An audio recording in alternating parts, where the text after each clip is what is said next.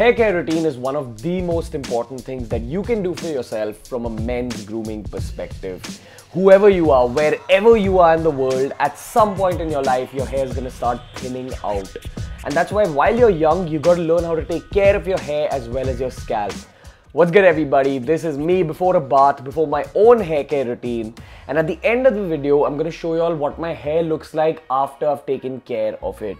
Yes, as Indians, we might have very varied genetics, but keep in mind that today's hair care routine is all about hair from a health perspective.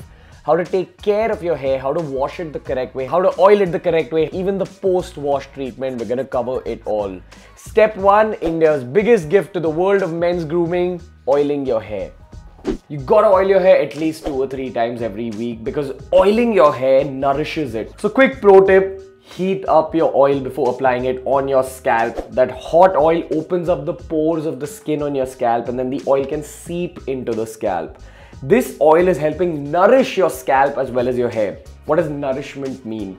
It prevents bacterial as well as fungal infections in the long term. It helps strengthen your hair. It helps your hair grow better, but most importantly, it keeps your hair thick for as long as possible.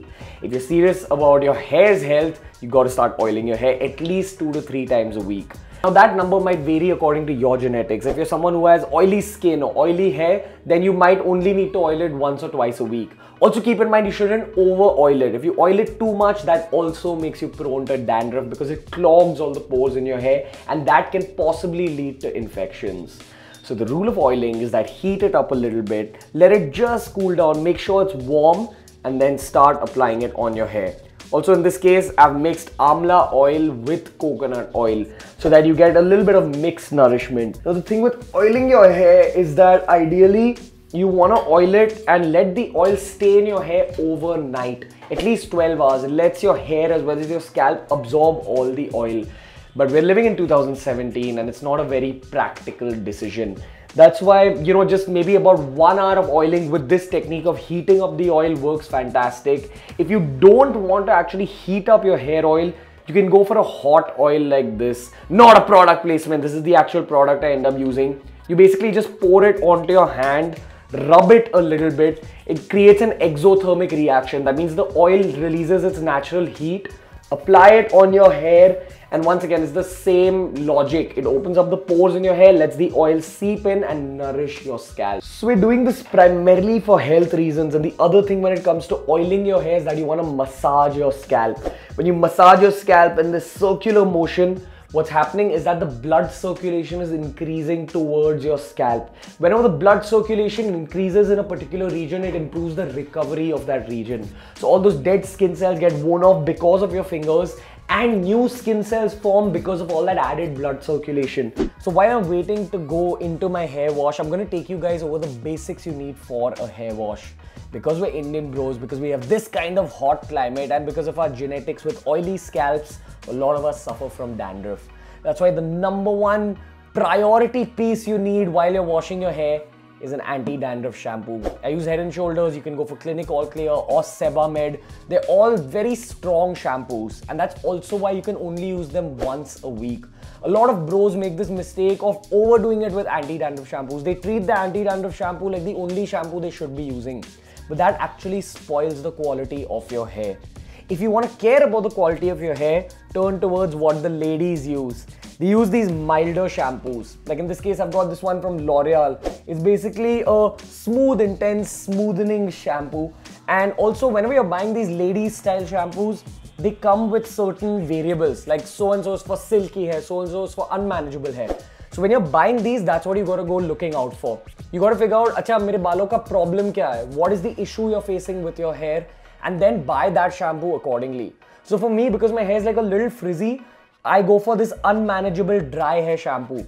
So at the end of my hair wash, it ends up looking a little bit smooth, a little bit wet, a little bit more dense. So that's why you gotta have a mild shampoo. Use this about 2 to 3 times a week, almost like every alternate day. And then on Sundays or Mondays, on days you're not going out and you don't really care how your hair looks, on those days go for a strong anti-dandruff shampoo. Also, speaking about dandruff, make sure you get your pillowcases cleaned as an Indian bro. A lot of bros don't get rid of the dandruff issue because of their pillowcases. All that dandruff is collected here, and at the end of the day, it's an infection. It's going to continuously infect your scalp if you keep taking your scalp and rubbing it against the dandruff. So if you've got unmanageable dandruff that's not even going with these anti-dandruff shampoos, wash your pillowcase, wash your bedsheet. That'll get rid of your problem. So that's that when you're talking about shampoos. You got to understand these are water-based substances. So you wash your hair as well as your scalp with it. But next, very importantly, we're talking about an oil-based product, a conditioner. This is also a very important part of my own hair care routine, and it should be a part of your hair care routine. Once again, turn to the ladies. Why do people use conditioners? Now, shampoos are for primarily washing up your scalp, removing all the excess dirt, the excess oil. Now, this is oil-based. So obviously you can't use too much of it. I wouldn't advise you to use it more than say twice a week, especially if you have oily genetics like mine. Like my hair and my scalp is super oily. So I won't overdo it with this conditioner. But if you have something like dry hair, if you generally have dry skin, this is a great option. Once again, if you are going for a conditioner, try going for a conditioner that pairs up well with your shampoo. Like see, this is the same brand. This is L'Oreal. It's the Smooth Intense Smoothing Shampoo and it's the Smooth Intense Smoothing Conditioner. It's sister products. So that's why even if you're not going for L'Oreal, if you're going for another brand of a shampoo, go for the sister pair conditioner of that particular shampoo. That's what you want to focus on.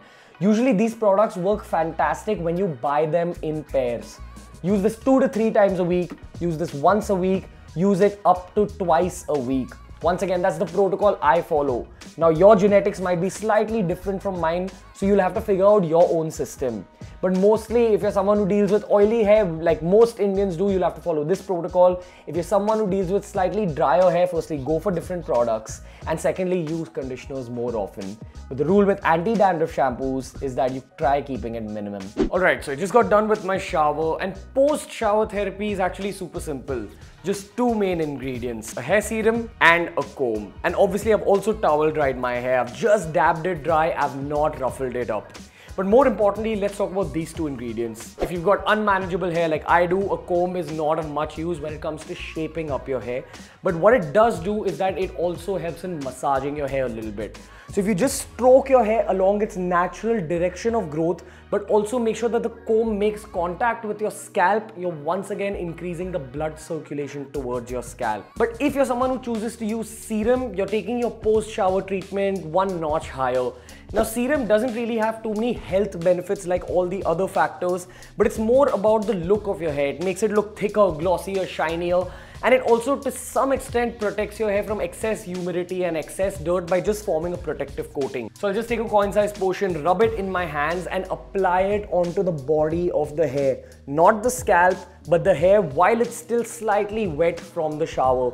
Once it's applied, you can actually go and start combing your hair. Make sure the comb touches the scalp, increase the blood circulation.